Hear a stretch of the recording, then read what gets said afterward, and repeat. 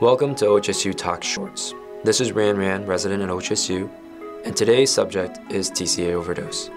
The most common use of TCA is to treat recalcitrant depression. There are a couple other non-TCA drugs that also bear molecular semblance and can cause TCA toxidromes as well: diphenhydramine, cocaine, and cyclobenzaprine, albeit much more rarely. The proposed therapeutic effects of TCA is to block serotonin reuptake as well as norepinephrine reuptake in order to increase the amount of drugs in the synaptic cleft. However, TCAs are dirty drugs. They have pleiotropic effects, including blocking histamine receptors, acetylcholine receptors, serotonin receptors, GABA receptors, alpha adrenergic receptors, sodium channels, and potassium channels. Some toxicologists refer to this as the 7 deadly sins. What does this look like clinically? Here is a typical time course for TCA overdoses, though every patient can present somewhat differently. Time 0 is time of ingestion. TCA is rapidly absorbed, and by 30 minutes, some patients already demonstrate effects. Mostly antihispaminergic, appearing very sleepy. Next, there is anticholinergic effects: tachycardia, dry skin, dilated pupils. Their mental status fluctuates between that of somnolence and agitation. The antiserotonergic effects synergizes with the anticholinergic effects, producing hyperthermia, tachycardia. There may be clonus. In fact, myoclonus often heralds impending seizures created by GABA antagonism. Concurrently, there's cardiovascular effects. The anti-alpha properties of TCAs presents as hypotension with tachycardia and can start very early in the patient's presentation. There are also signs of sodium channel and potassium channel blockade early in the toxidrome, but do not reach clinical significance until later. As a refresher, the myocyte action potential is as follows. Sodium channels drive depolarization, which is responsible for the QRS segment of the EKG, whereas potassium channels drive repolarization, and this is responsible for the QTC. Sodium channel blockade, therefore, generates a widened QRS, and potassium channel blockade generates a widened QTC. But there is another EKG finding that precedes QRS widening and QTC prolongation, and that is the terminal R wave in AVR. Natively, the right bundle and the left bundle have different speeds of depolarization and repolarization, with the right bundle being slower. Very early TCA toxicities exacerbate this difference, giving the EKG an overall right bundle pattern. An elevated R in AVR greater than 3 millimeters or an RS ratio greater than 0.7 in TCA overdose can predict impending seizures. The natural history of TCA overdose culminates in a wide complex tachycardia, which is most likely sinus tachycardia with conduction delay. VTach is always on the differential, but less common. Lastly, torsades is possible given the prolonged QTC, but much more unlikely given the tachycardia.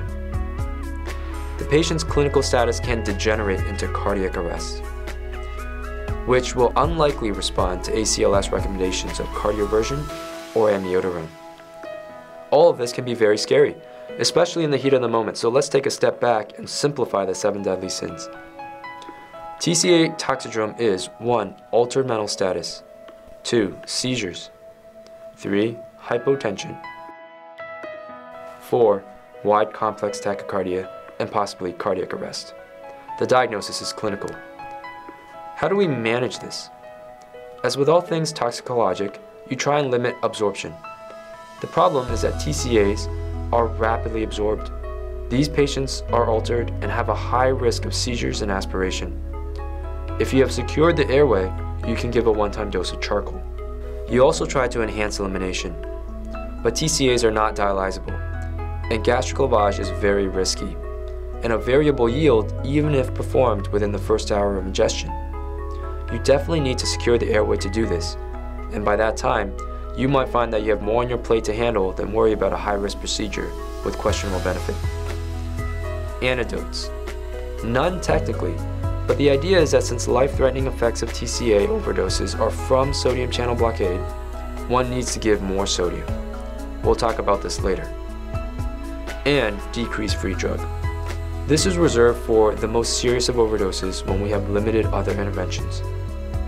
TCA is predominantly bound to lipids and AAG protein in the serum in a pH-dependent manner. At a normal pH of 7.4, only 5% of TCA exists in the free drug. This can double to 10% at a pH of 7.2 and decreases marginally with alkalization. This is yet another reason why TCA toxicity is so dangerous. It generates a death spiral. With somnolence, hypopnea, and seizures, there is respiratory and metabolic acidosis. This can easily more than double the amount of free drug and increase the potency of toxicity on the cardiovascular system to create wide complex tachycardia and cardiac arrest. In other words, seize and code. The most important element of managing this toxicity is supportive. A, B, and C. Airway bears some discussion. The dangers of intubating a typical patient can be ranked in the following order: hypoxia, for which we pre-oxygenate; hypotension, for which we use fluids and push-dose pressors; aspiration, for which we use rapid sequence intubation. Respiratory acidosis is typically last, because patients can tolerate a remarkable degree of hypercarbia without any harm. This is not true in TCA overdose. The most dangerous part of intubating this patient is acidosis, because of the death spiral we discussed. The second is hypotension, because these patients typically start off hypotensive with the anti-alpha effects. Fluids and pressors are very much indicated here. Hypoxia is always dangerous, and good pre-oxygenation is always necessary. Aspiration takes a back seat, even though this patient is at high risk for aspiration, simply because everything else is so much more dangerous. Levitin advocates for no DSAT.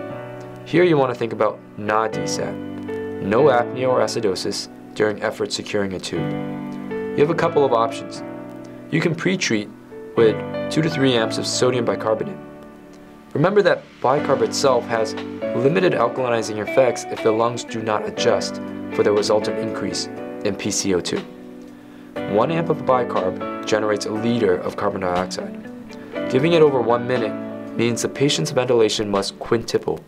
Giving it over 2 minutes means tripling the ventilation for 2 minutes. Giving it over 5 minutes means doubling the ventilation for 5 minutes.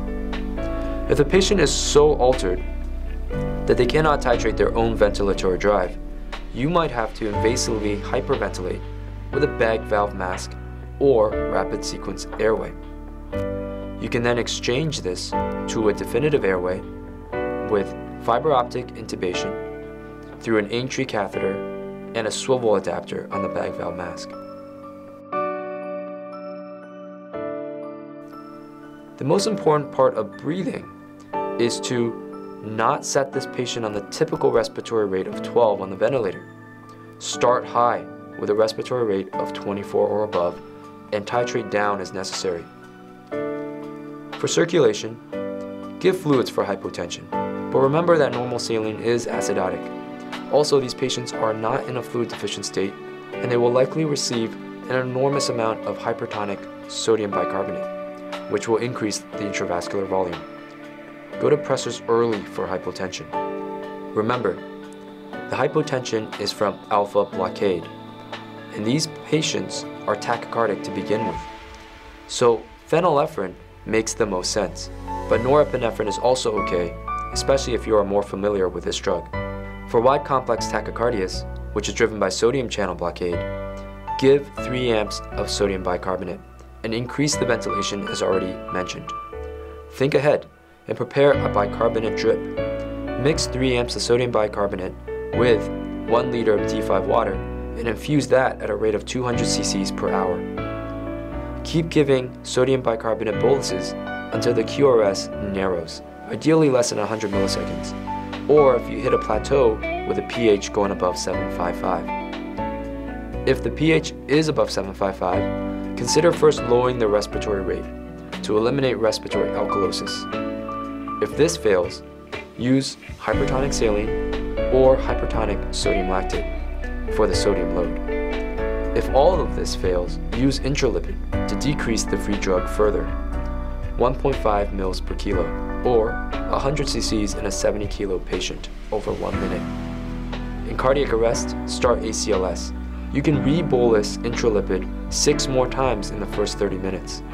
Amiodarone in ACLS is likely not to work.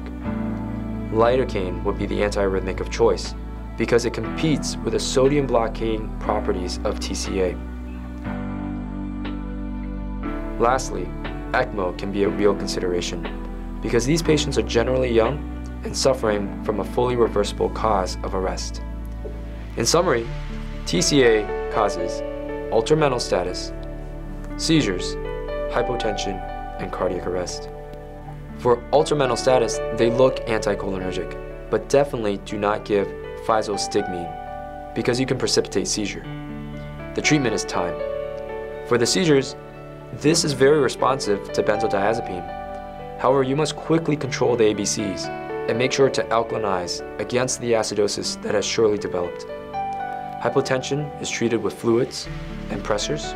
Wide complex tachycardia is treated first line with amps of sodium bicarbonate, hypertonic sodium as the second line, intralipid as the third line, and lastly, lidocaine. These patients need Q1-hour VBG with electrolytes during their resuscitation.